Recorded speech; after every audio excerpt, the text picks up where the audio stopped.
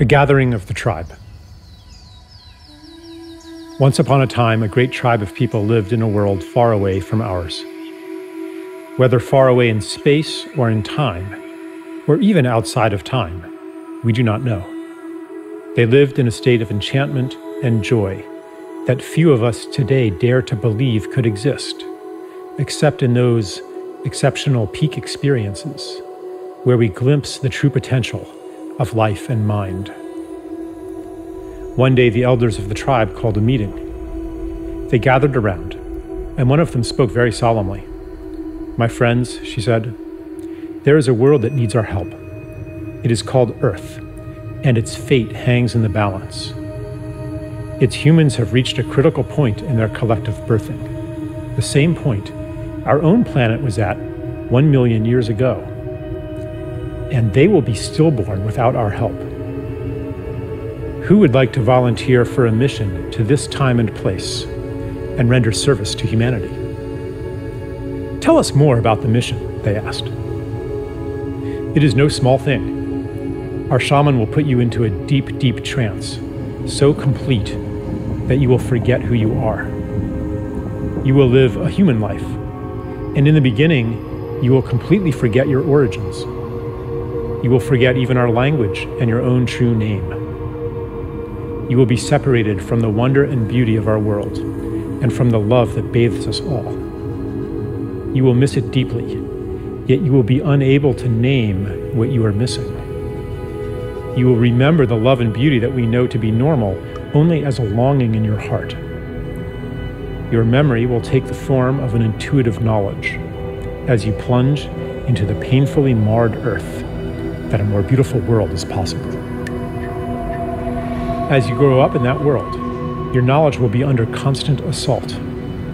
You will be told in a million ways that a world of destruction, violence, drudgery, anxiety, and degradation is normal.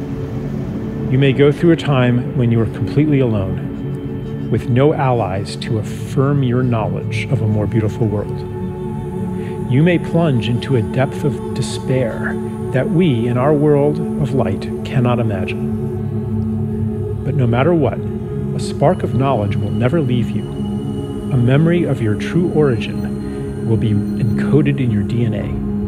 That spark will lie within you, inextinguishable, until one day it is awakened.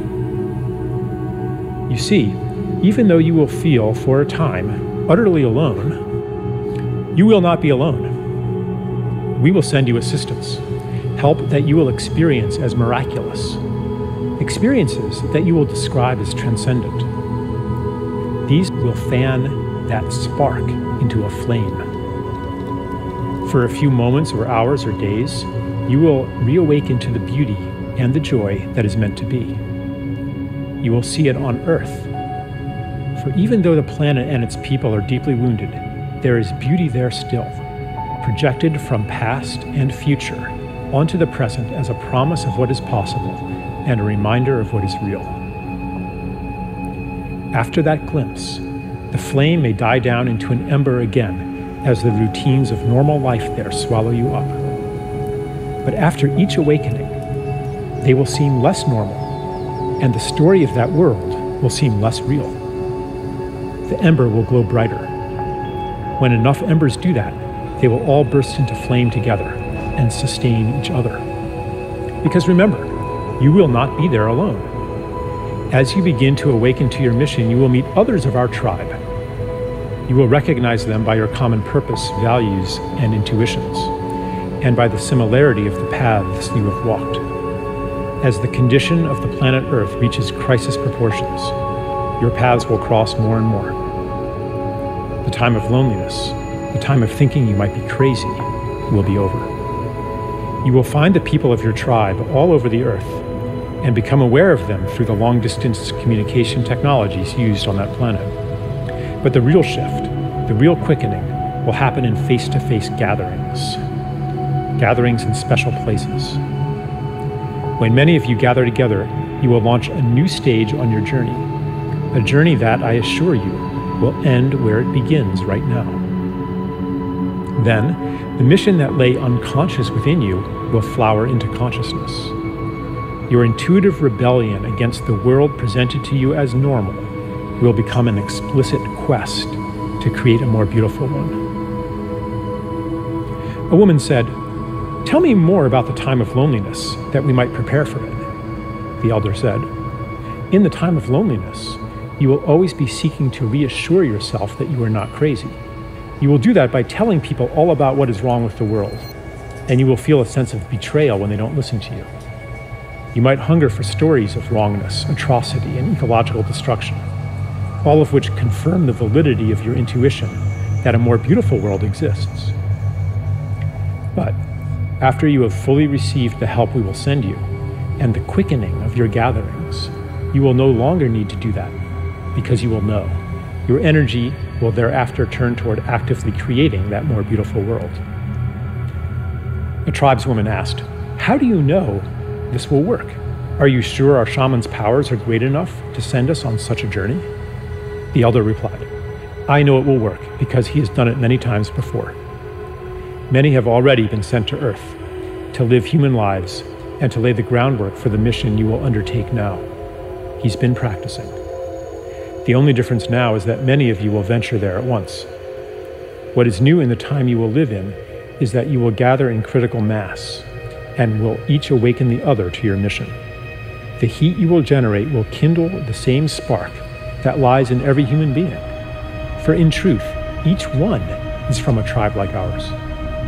The whole galaxy and beyond is converging on Earth, for never before has a planet journeyed so far into separation and made it back again.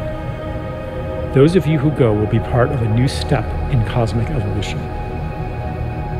The tribesman asked, "Is there a danger we will become lost in that world and never wake up from the shamanic trance? Is there a danger that the despair, the cynicism, the pain of separation will be so great that it will extinguish the spark of hope, the spark of our true selves in origin, and that we will be separated from our beloved ones forever?" The elder replied, "That is impossible. The more deeply you get lost, the more powerful the help we will send you.